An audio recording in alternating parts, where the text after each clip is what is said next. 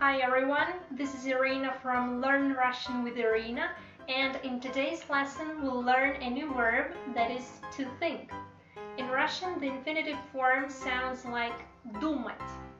First, we're going to look at all of the forms of this verb in present tense.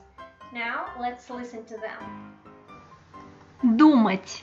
Я думаю, ты думаешь, мы думаем, вы думаете, он думает, она думает, оно думает, они думают.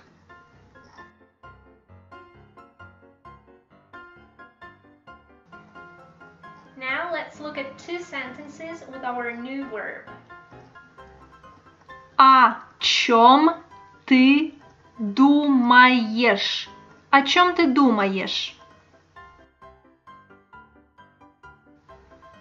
Думаете, у нас получится? Думаете, у нас получится? Good. Now we'll see how the verb endings change in past tense. Я думал, я думала. Ты думал, ты думала. Мы думали, вы думали.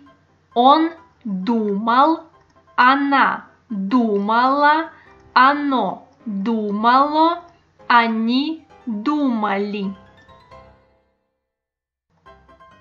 Please don't forget that there are three genders in Russian: masculine, feminine, and neutral. And the pronoun you, that is вы, can be you formal, you informal, in singular and plural form. Now let's look at some examples with the verb to think in past tense. Я думал, она уже ушла. Я думал, она уже ушла.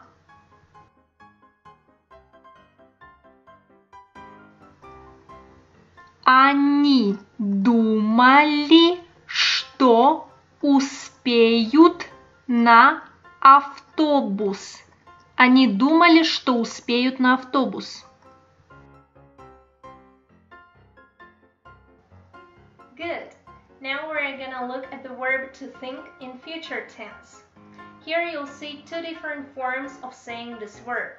Please note that the second structure consists of two words: a verb to be with its different endings, plus the infinitive form of the verb to think. Actually, this structure is not so popular as the first one that consists only of one word, but of course sometimes you can hear the second structure as well. So let's look at both of them. Я подумаю, я буду думать.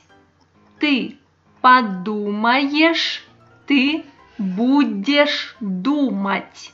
Мы подумаем, мы будем думать. Вы подумаете, вы будете думать. Он подумает, он будет думать. Она подумает, она будет думать. Оно подумает, оно будет думать. Они подумают, они будут думать.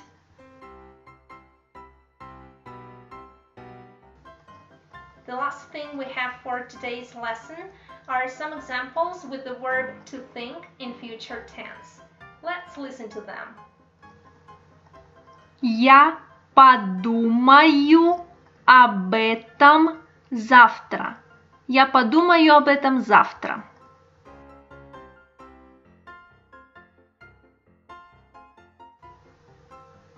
Давайте подумаем. Давайте подумаем.